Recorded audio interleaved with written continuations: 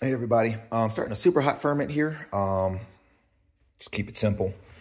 This is Jay's purple, pink, Go Scorpion Peach from Fatis. These are some Primo Tally chocolate from, I believe, Chili Chomp. These are what were supposed to have been CP115 from Refining Fire Chilies, but they turned out to be like a mustard kind of pod. And these are BMRX yellow from White House Pepper, but they do mature from this intermediate to a red. And then I got from Refining Fire Chilies some chocolate bootless CS. Now I do have a ferment with pure this, but I didn't have enough to do pure anything else. I probably could have done one actually right now with just these, but I'm gonna do, I think, a half gallon if this will fill one. And then I can't remember what this was, but I have it in the whiskey barrel. I thought it was like an off color on one plant, but the plants are intertwined. It looks like it's all from the same one. So I can't remember what this was. I started seeds from like a year ago. All right, so what I'm gonna do is take the stems off and weigh each one and document how much each one is by weight, and then grind them in the Vitamix, add my salt, add a little bit of old brine from one of my previous ferments that I keep in the fridge for a kickstart. I'm probably gonna add some garlic to this too, because I have a head of garlic, even though one head won't do. Like you would need, like, I'm thinking for the amount of heat here, I would probably need a head added per each. So 1, 2, 3, 4, maybe 5 heads of garlic, because this is going to be a super hot, pure mash. And to get past the heat, to get a little bit of garlic out of this whole thing, I'm thinking I only have one head though, I believe. Let me check. All right, so when the scale comes up, if the bowl's already on it, it'll already be zeroed out, which it is. And of the wall thickness, these supposedly CP115 and the purple pink Go Scorpion Peach have the thickest walls of them all. So the thinnest are the Primo Tally chocolate. But I'm gonna cut a few of each open and get a smell of just what the smells are, and notate that. 286 grams. I'll do the rest for all of the others. All right, so I made a mistake and I didn't get a whiff of the purple pink Ghost, unfortunately, because it's the most by weight of all, but I got it on everything else. 1,758 grams total.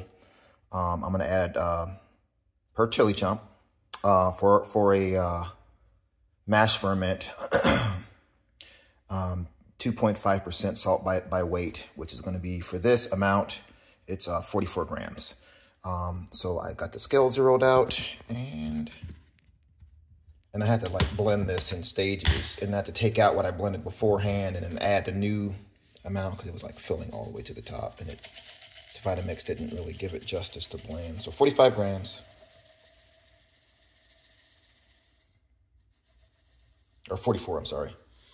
Not 45, 46, 47. Oh, let's take some of this out.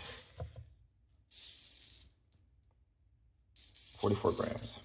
Perfect. And cool. So let's get that blended in with a little bit of brine. Okay, so my dog had some kind of yeast thing on his fur, so I've been keeping this in the fridge to give to him from an older ferment, and it took away the yeast for free, just using a little bit of extra brine.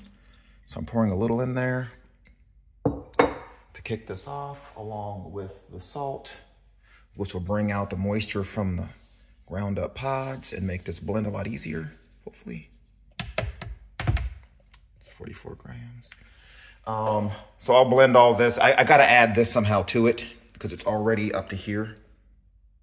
But once the moisture starts coming out, it should condense down, and this should condense down as well. And hopefully it'll all fit. If it fits to the top about here, that's about a half gallon mason jar full mash.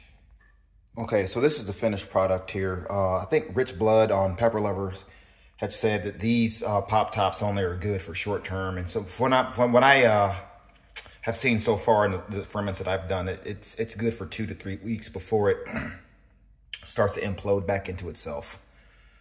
You could keep things going. And so I have a couple successful attempts to get like a half a tablespoon maybe of, once it starts to do that, a half a tablespoon of honey, and mix it in, and then kickstart the ferment back, because then the lactobacillus has more sugars or more carbon, because sugar is basically carbon, more carbon to consume.